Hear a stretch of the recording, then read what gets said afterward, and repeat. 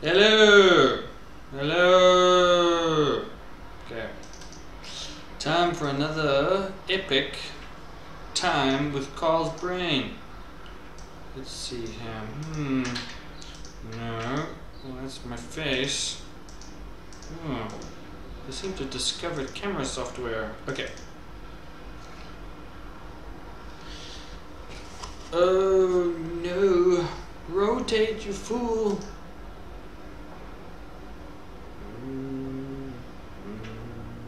Rotate. And again. Rotate left. There we go. And zoom. Zoom. Life is about choices, and choices is about knowledge. I thought we would start all of these talks with like a little message, you know, of like, you know, solace and warm-heartedness. Okay, where was I? All of these fucking things are upside down. What the fuck?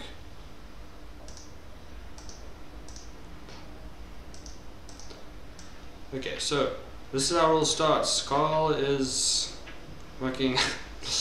What is Carl doing? Carl is just watching stuff and his mind is going crazy. Okay, what's next?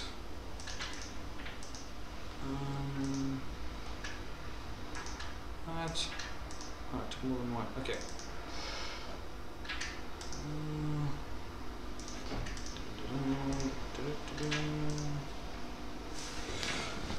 Okay, so I'm thinking about this weird concept of like hard in the center and then like kind of just fluid around, right? And then I suddenly have this idea, okay, look, what about like hardness wouldn't just be one point, it would be like a whole bunch of them, and they're all hard towards each other, right? It's like this hard structure in the middle that has like this kind of crazy fluidy thing going around, right? I don't know, I was thinking about emotional stuff as always, and I eventually start developing, what's this? Oh, fuck. Right. Rotate left. I'm sorry to be such a mumbler. Okay, so then I'm thinking, okay, well, what's going on between these two guys? It's like, well, I guess there's like a force going on between them. You can move, no, that they're shaking. I suddenly thought that these two there's a movement between these two, right? It's not just fixed. That's what this is supposed to represent, and then all this kind of stuff in between. Sorry about this fucking terrible. Okay, now I'm thinking. Okay, movement. Great. Movement this way, movement that way. X and Y, right? And then in between, like, what would manage the what would the relationship be like? Well, it's like, you know, the first thing I think thought of was a spring, you know, and then the other thing I thought of was I don't know what you call this, a damper or dampener, right? So you have both these things, right? That would control the movement. Then you can actually move this guy up and down, you know, in the axes. Okay.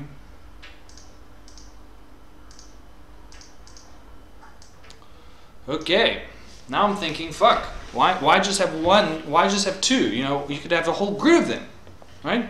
And every single one of these guys has springs in between, right?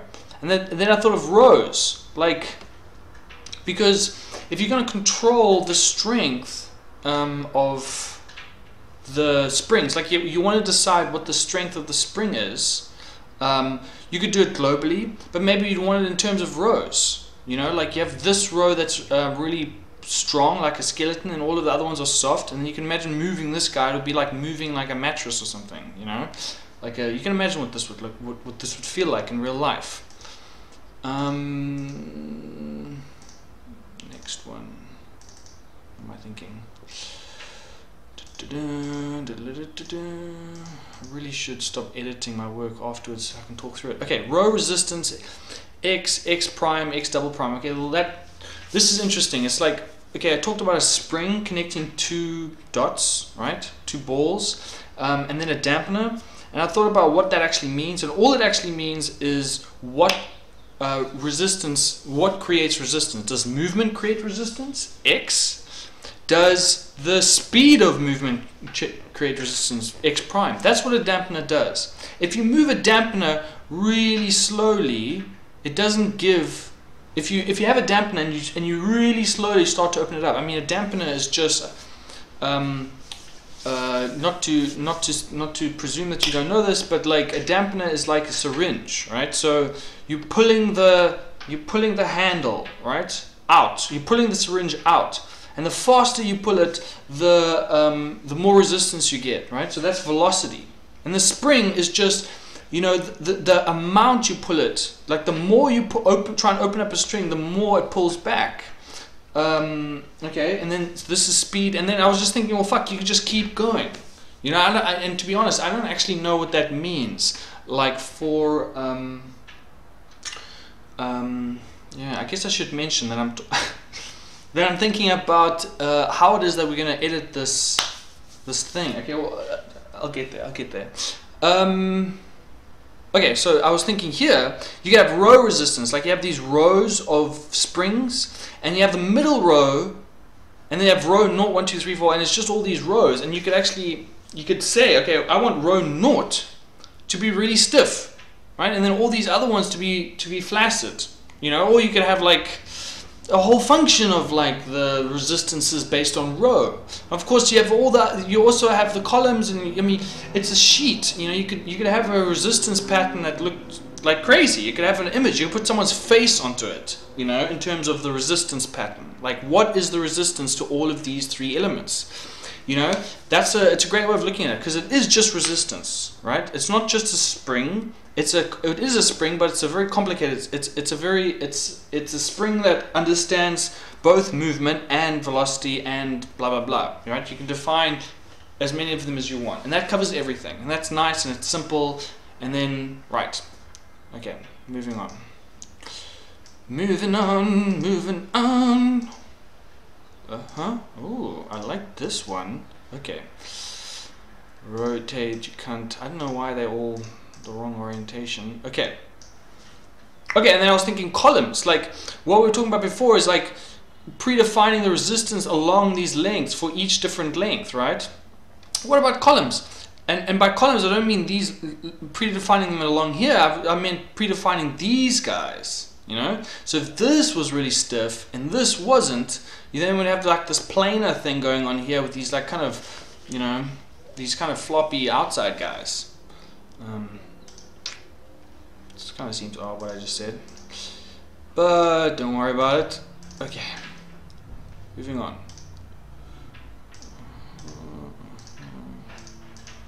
What we got here? Okay, so just like I was saying, you have a spring and a dampener and blah blah blah blah blah. But I think just calling it a spring and always remembering that it has all these different properties, it's not just movement, you know, would probably be a good shorthand to have. Okay. Now I'm thinking, fuck, it's not just the position, right, that this thing is at. It's also its rotation. You can rotate this fucking guy, right? And it has a volume as well. Like you can also change its scale. And by the way, I read online on the Unity documentation that they recommend that scales should always be the same value for X, Y, Z. You shouldn't change it. The reasons were because of rendering, you know, the way in which they render scenes. So I guess that kind of only applies to the actual graphics pipeline. But fuck it, I'm thinking that's a good thing to have anyway. I mean, the editor is only supposed to do that, like, not always, but like generally that's what they recommend. I mean, if you actually do click and try and scale like a point, like it does assume that you're creating all of them, so it really is just a single scalar value, right? And I think we should stick with that, because it really does match what we need. You know, if this is confusing what I'm saying, like this all ties into what we've done so far, and I'm just trying to make a point, and it's taking me, you know, it all made sense in my head, and this is this process for me kind of elaborating it. So just bear with me. I know it doesn't all make complete sense.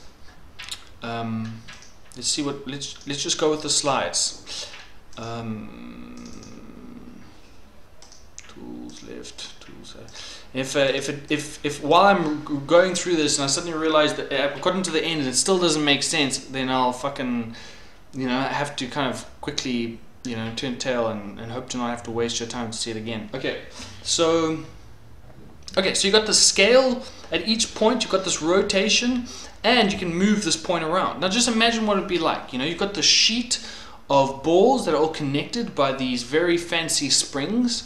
You can take the ball itself with your hand and you can rotate it, right? I mean, you know, you can imagine now you're creating this like dent inside of it, or you can move it around, or you can scale it. Like just imagine, like just trying to say expand with your mind. I mean, it's literally saying that you want all of the points around it to start moving away, right? So you move it down and you got this little dent, and you can shrink it up and it starts getting sharper and sharper, the dent, right? Or you can like expand it and the dent starts getting like flatter and flatter at the bottom, right? I mean, the you know, talking about it in terms of maths, I feel like is a sign of not really understanding it. Like, I feel like this is a real evolution in terms of understanding it. We can imagine it like this. Just grab the fucking ball and move it around and see how all the other guys react. Right?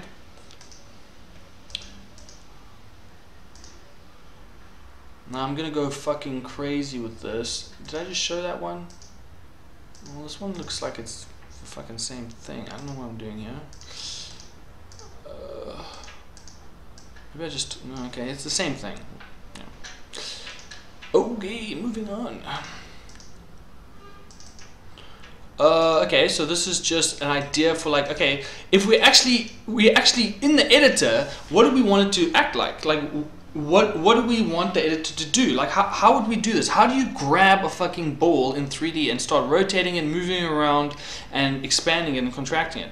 It's like, well, I don't know if this is already part of Unity. I wouldn't be surprised. But I was thinking, fuck it. You just click on it, and the moment you click on it and start moving around, click and drag onto the fucking thing in the editor, it just assumes. The moment you click on it, it just gives you this XYZ, right?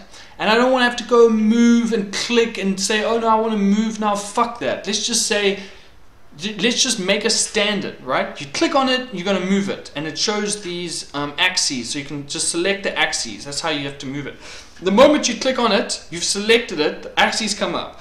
If you hold down control when it's selected, immediately the rotation box comes up, right? And if you hold down Alt, immediately the expand box comes up, right? And you can click and use your mouse, but I'm thinking, fuck it, why don't we also have it so that you can use the arrow keys, okay? Or something like that. It's just a flash idea I had.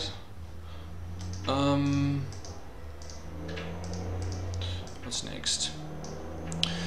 Okay, so what the fuck? How the hell are we gonna do this? Like, how do you make the fucking function, right?